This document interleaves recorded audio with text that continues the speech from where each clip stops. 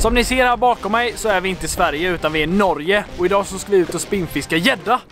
Det ser inte så gäddigt ut här bakom, men vi ska fiska på samma sätt som vi spinnfiskar gädda hemma i Sverige. Fast efter en riktigt stor fisk. Det här blir level up ifrån gäddfiske. Och han efter! Och följe!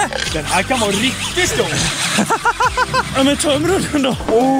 Trött är man.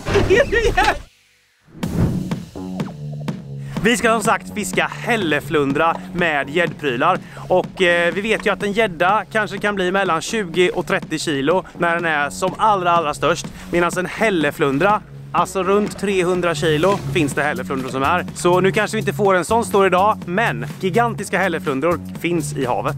Vi är på Camp Steinfjord med catch-fiskeresor och de har visat oss några riktigt heta ställen efter hälleflundra bland några öar inomskärs. Men för att komma dit så måste vi först runda en udde och där ute blåser det storm. Så vi får ta det lite lugnt där, men sen är vi på hälleflundraområden.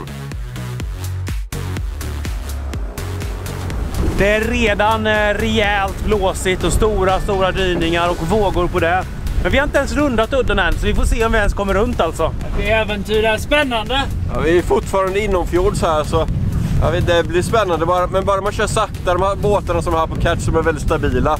Så länge man inte gasar på och kör in i en våg så är det lugnt. Börjar det blåsa här. Jäklar! Vi klarade av den här stökiga resan. Jag flög runt lite i fören där fram, men vi kom hit i alla fall. Så nu står vi här inne nästan som i en liten skärgård här vid massa öar, kobbar och skär. Och det är inte så djupt här just nu. Står vi på 8 meter så man ser ju botten. För det är såklart vatten. Och här kommer vi då spinnfiska med sådana här vanliga gäddjiggar. Jag har faktiskt en helt vanlig, för jag har en flatnose photofish här på en havsfiskeskalle. Så det här blir spännande. Alltså man kommer ju typ se om man får efterföljare på en stor flundra. Bara, Och han efter! Och följe! Coolt! Han är där! Det här blir level up ifrån gäddfiske. Och jag kommer köra med en sån här Berkeley Power Sandil. Bara kasta här på grundområdena och sen så veva ganska snabbt och sen så låter det sjunka till botten och veva. Och plattfiskarna står ofta tryckta på botten. Och sen så är det, som Edvin sa, väldigt klart vatten. Så de ser riggen på långt avstånd så går de bara upp och klipper. Men man får inte vara för långt upp i vattenkolumnen. Ja hörni, havet ger och havet tar. Det här är det enda som blev kvar efter gårdagens fiske. Åh gud! Nej! Ta den! Fan! Nej!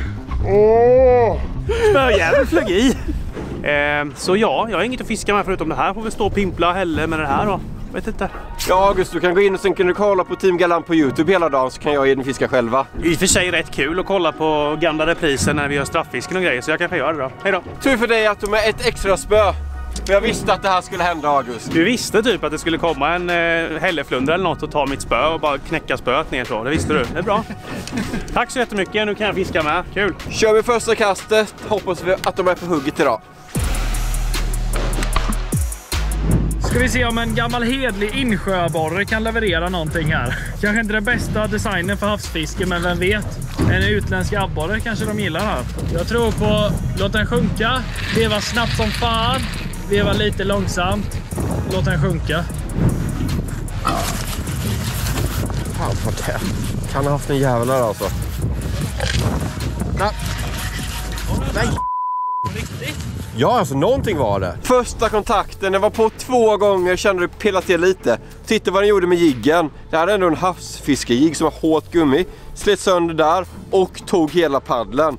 Måste varit en hälleflundra. Det är ju typiskt att den inte tog bättre. Naja, vi har en kontakt hittills i alla fall och vi har fiskat en timme. Så det känns ändå lovande.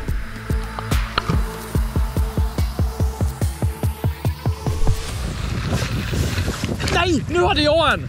Jo, nu hade jag en! Jäklar vad det nöp till, alltså högt uppe.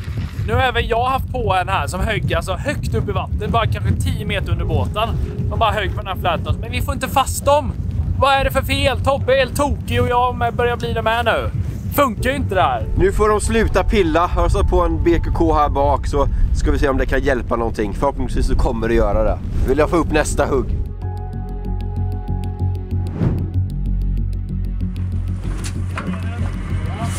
Där! Ja! Jag har! Jag har släppt! Jävlar! Jag visste att det var bra här! Nu var August fisk! Det är bra August! Spännande! Är det tungt? Ja! Är det PB? Det kan det vara. Jag är redan trött. Kommer jag här med kroken? Kolla! Nu måste August försöka gå runt här så att inte gå in i motorn. August, spring! Den är jävligt nära motorn alltså. Den kommer sticka igen. Ja, den här är större än den förra jag har fått i alla fall, det kan jag säga. Kolla spöböjen! Alltså vilken jäkla spöböj! Jag bara står och trycker så här. Det här är inte en gädda i alla fall, det kan jag ju säga. Är det inte en kilasgädda? Kolla! Vad är det här? Alltså det känns som bottennapp typ. Det enda du kan göra sen när vi kommer för nära är att backa. Jag vet inte hur hårt jag ska våga pressa. Nej! Nej! Jäklar vilken böj! På max! Det är ju stor! Ja! Vi är inne bland massor med öar där det är hur mycket bäddning som helst runt om och grund och sånt. Så jag måste verkligen ha koll på kartan här så vi inte går på grund samtidigt som August drillar, för det hade varit lite olyckligt. Ja, där är han! Där är han! Är det stor? Hyfsad. August! Det är PB! Jävlar! Det är fint! Det är störst på resan! Wow! Det är stor ju! Ja! Ta det lugnt bara. Ta det lugnt. Ja! Men upp där då! För att det ska gå så snabbt och smidigt så släpper tillbaka det, så tar vi bara klipper massor med trassel nu för att den har trasslat in sig rejält. Jävligt mycket hågor! Det är helt sjukt! Vi måste vara kolla så vi inte på någon grund eller någonting, men nu är det dags att se hur lång den är. Den här kommer släppas tillbaka, för de rekommenderar att man släpper tillbaka hälleflundror över 120 cm, och det är den garanterat. Och det här ljudet, det känner alla igen vid det här laget. Det går dra långt tror jag. Det får inte plats, bara fram med den lite. 135! 135 centimeter hälleflundra! Så gött alltså! Alltså sjukt tung fisk! Jag trodde aldrig jag skulle behöva hålla en fisk så här så jag inte ens kan lyfta den liksom. Ett as! Men nu ska han få gå i. Den ska få simma vidare. Den är över 130. Då måste de få gå vidare tycker jag. Det är bra kämpat! Det är bra kämpat August! Tack! Härligt August! Hey! Vi har kämpat länge för det här och nu kommer det. Det var du värd. Vad kan en sån väga? Ja, den väger inte mycket. Den väger mycket mer. Men jag skulle tippa på, jag tror att det är så här, om den är 125 då väger den 25. Ja. Om den är 130 väger den 30 ungefär. Så ja, men 30-35 väger den. Ja, det såg tungt ut när du skulle ta upp den. Du bara... Så himla kul på gäddgrejer med liksom. Fattar ni det här? Det står helt tvärnit och man bara står full spänn på spöet och sen bara vill de gå igen. Liksom. Vad fick du på? Men den du fick på. Det var den jag fick på i en annan video vi har gjort här. Det var en Berkeley Power Herring i torskfärg. Så inget gigantiskt bete, men det räckte. Jag hann inte ens kasta i innan August började gapa att han har fisk. Alltså det var helt stört. Första kastet efter grisen här nu. Helt mör i armarna. Men det är det värt. Jävla fåglar alltså. Ja! Helvete Tobbe, du trillar i! Den då! Helskotta vilket tuggar på att flyga i alltså. Är det gäddfiske det här? Ja, inte bra. Du, den här är inga små headchecks Tobbe. Nej. Det är helt stopp ju. Det är det. Alltså. Trött är man. Det där är en laggårdsvägg alltså. Den här kan vara riktigt stor. Här kan vara en laggårdsvägg alltså. Jävlar alltså. Headshaken här. Nej! Nej! Nej! Nej! Nej! Det. Fy fan vad den var stor. Vad hände Tobbe? Jag bara släppte. Alltså det där var det sjukaste. Inget gick av eller någonting. Jag bara släppte. Den var stor. Fasen vilken stor det där var alltså. Jag kunde inte göra någonting. Alltså jag pressade på, det var liksom ingen slacklina eller någonting. Det var konstant spöböj. Aldrig kul att tappa stora fiskar så här. Inte när de är enorma också. På spinn också. Jag tror den var större än August kan alltså. Vara större. Du har bättre spö liksom. Jag känner att jag gjorde ingenting fel och jag satte bra mothugg allting.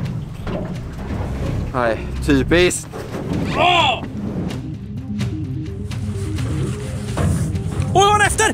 följe! Oh, coolt! Coolt! Han är där! Han är där! Han är där! Han är där! Oh! Fan vad coolt! Ser du den? Ja, han kommer August, han kommer. Fortsätt bara, fortsätt. Fortsätt, du har den. Försiktigt. Den var på, eller hur? Wow. Aj! Ner igen. Han är där va? Nej. Jo. Upp med mot ytan. Där har han!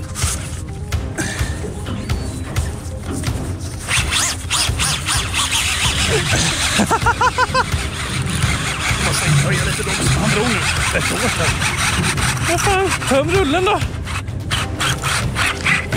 Ja men töm rullen då. Måste jag bara dra in den här med. Han tömde typ rullen. Han skulle bara ner.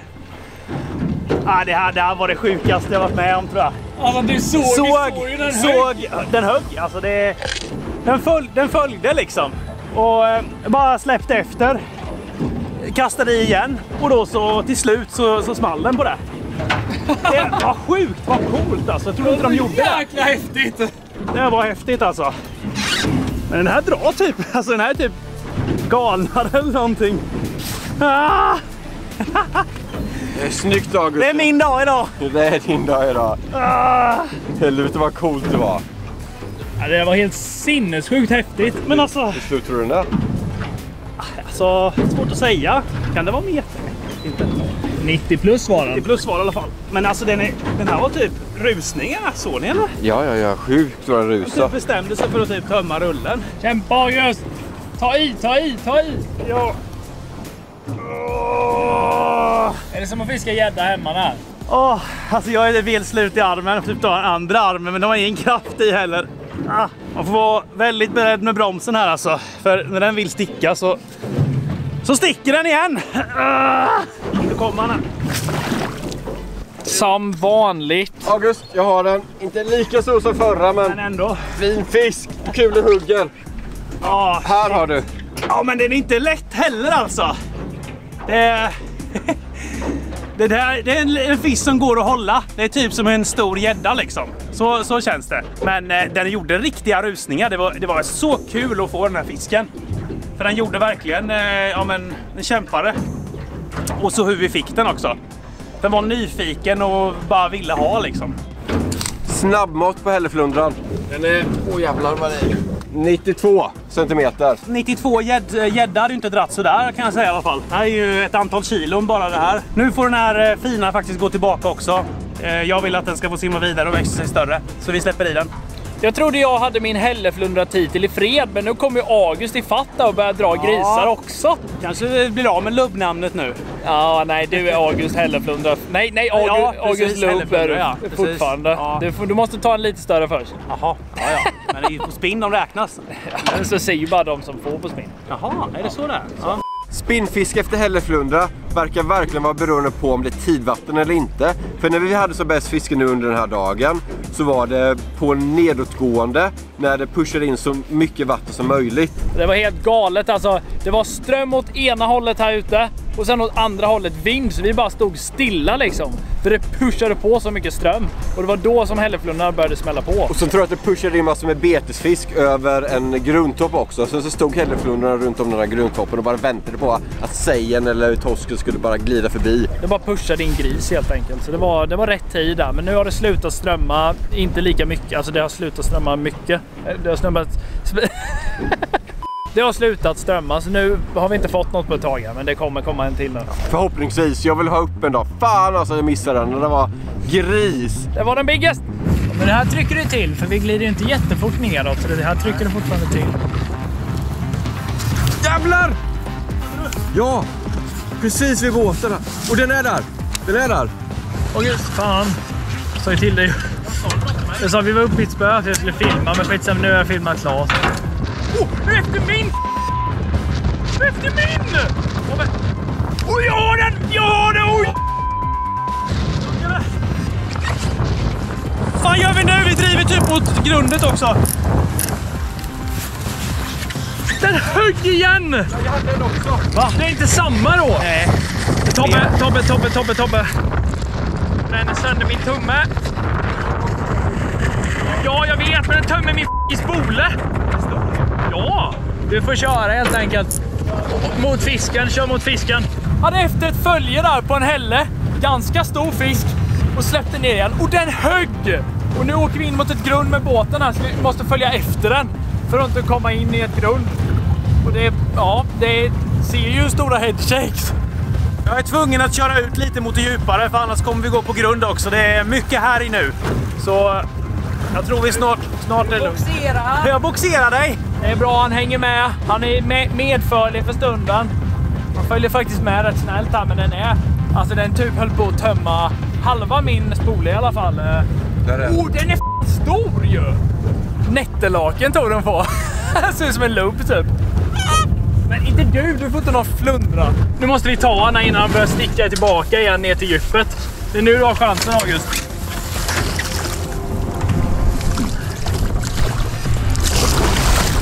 Bra! Woho! August, håll i! Håll i, den flyger i! Lyft! Bra, August! Hög på en spinnfiskad nättellake faktiskt. En färg som jag själv har designat. Så här kan det se ut. En nättellubb har jag gjort om den till. Med ett sån havsfiskeskalle här. Då tar vi fram igen det berömda grisbandet. 118 centimeter. Riktigt fin flundra, Edvin. Nytt PV på spinnfiske med jigg. 118. Det är inte liten och tung är den också. Den väger nog, kan den här väga? 25 kilo. Ja, kanske det. Det var det här vi kom ut för och vi lyckades också. Det går ju riktigt bra nu alltså. Riktigt bra. Här är mina fingrar just nu och de är inte fräscha. Nu kommer jag ta det, Tobbe. Hittade en fläck som var flera på. Först hade jag ett hugg och den där första hälleflundran högg precis vid båten. Och sen så fick ju du på din och samtidigt som jag skulle veva in min jigg för att filma dig så högg du på en till mig också. Så 3 hugg där inom loppet av 2 minuter bara. Så böker upp dit igen och sen så hoppas vi att jag kan få en sista hälleflundra innan det blir kolsvart och vi måste åka hem. Och jag har kört oss tillbaka nu så nu står vi precis innan det klämmer åt lite och blir strömsatt och där vi hade huggen helt enkelt på fisken. Har man dem på lite grundare vatten heller blir de aldrig livsfarliga om man säger. Nej. Där har du en till! Ja. Ja, det är nättel som gör det. Det är ju det. Jag är trött i armarna ju. Seriöst, 5 kast efter. 5 kast. Mina armar är redan mjölksyra i så direkt så får jag på en stor jävel till. Nu är det kört här. Nu är det upp till dig, August. Rusar den här nu. Då får jag arbetsskada, träningsvärk i 3 år. Det kan du ha. Nu borde den komma snart. Ja, den är där. Där är den. Den är ju stor, eller? Jo, det är det ju. Nej, för fan! Samma! Nej! Håller du i? Jag vill inte räta någonting. Håller så gott det går. Men det var sjukt, den här var inte... Nej. Han sticker igen! 3:e gången nu. Hjälp mig! Det är sjukt att man står så länge och kämpar för det här och sen när man väl får på skiten så håller man på att dö. 3:e gången. Är det hälleflundrafeber eller? Ja, det här är hälleflundrafeber kan jag säga er. Vi har cirka 20 sekunder på oss. Jag måste ju få runt den då på något vis. Men jag kan inte... Backa. Du får backa. Backa. Ja, det är kris nu. Vi åker på ett grund. Tobbe måste backa. Det är bara 0,8 meter där inne och där vill vi inte köra på. Så nu Edvin får vi hålla på och böka lite. Vilket kaosartat fiske alltså. Allt bara... Det känns som att man är i en annan värld när man håller på med det här. Nu får jag pumpa upp här nere. Alltså han går längs botten här nere. Jag känner ju det. Men jag säger att jag är glad här att det inte är 50 meter djup. För då hade den ju tömt gäddutrustningen alltså om det var en riktigt stor. Jävlar vad han tog då! Jaha, det kommer aldrig släppa. Ja. Jäklar vad blöt jag blev! Ska vi ta upp den nu eller? Ja. Jag är helt slut. Ta mitt spö Tobbe eller någonting. Aj. Jag hjälper till. Ta upp den då! Ta upp den då! Okej, 1, 2...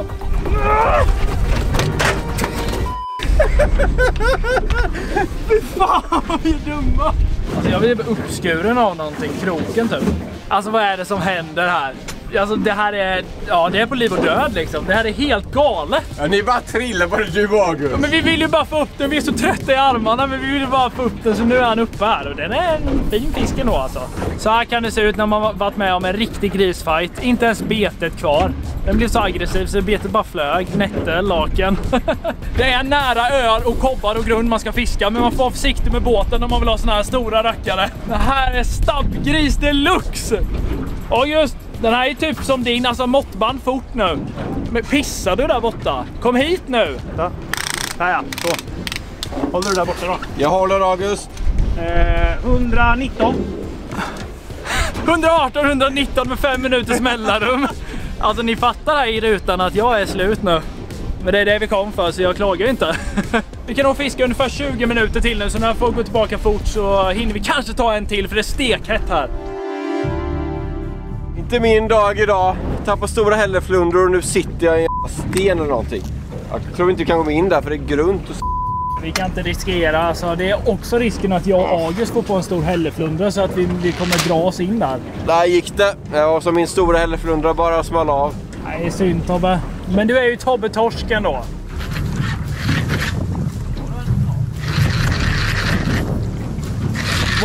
Vad är det här? Alltså det bara följer med. Jo, det är fisk! Vad är det? Jag var säker på att det var botten. Jag tar inte många mer kan. Oh! Ah! Hjälp mig! Hjälp mig Tobbe, det bara tömmer spolen. Oh! Jäklar vad den går! Den bara går. Alltså jag sa jag orkar inte ta mig i kast nu, och så hugger det på en hälle till. Jag har kommit ikapp August nu i antal här. Först var jag som inte hade fått någonting, inga hugg, och nu har jag fått flest här snart. Men det är alltså, vad är det här? Där, nej, fan det var en manet. Det är ingen leksaksspärr här kan jag säga. Styva grejer. Han sticker igen. Jag kommer aldrig behöva gå till ett gym hela mitt liv. För det här är bättre. Han kör! Han är inte klar än. Min rygg! Det bara svider. Alltså det gör det. Kom han? Är det stor? Jo, det är stora. Upp mig lite. Ja. Bra August! Kan det där nu August? Ja! Så igen August gubben. August! Nej, det tog sig igen! Nej! Nej! August! Nej! August! Släpp! Vad ska jag göra? Ja, Vad ska jag göra?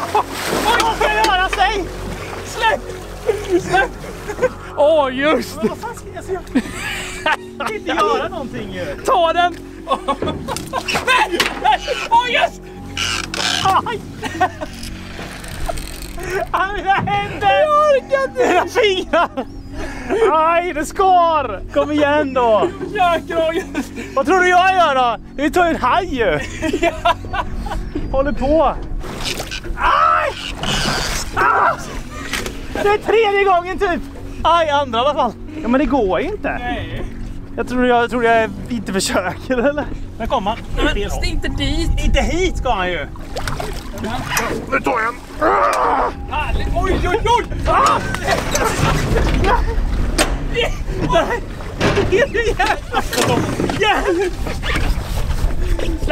Släpp repet och fan ta mitt spö istället.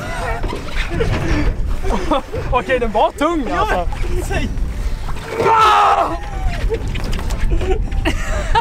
Nej.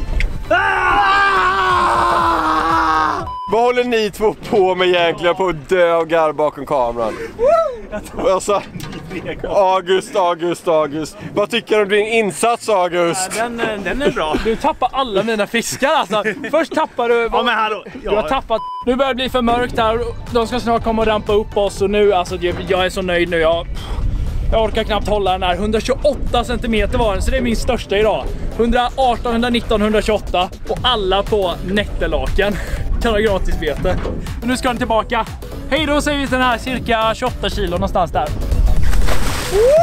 Den där flundrar för avsluta dagen. Och vill ni också åka hit så måste ni checka in Catch fiskeresor. Men hur känns det för dig Edvin? Alltså det här är en av de sjukaste känslorna man kan ha. Man kan inte, alltså det är typ bara fiske som kan få mig att känna så här. Jag är helt slut och helt uppsittad och slemmig och jag vill bara åka hem nu och bara åka ut sen hit någon gång mer. För jag är så sugen på att fiska där. Och för mig har det bara flugit upp PVn på denna resa. Och vad var inte bättre än att avsluta med en hälleflundra på 135 cm. Vill ni se att vi gör det här mer gånger? Se till att gilla och prenumerera, så hörs vi!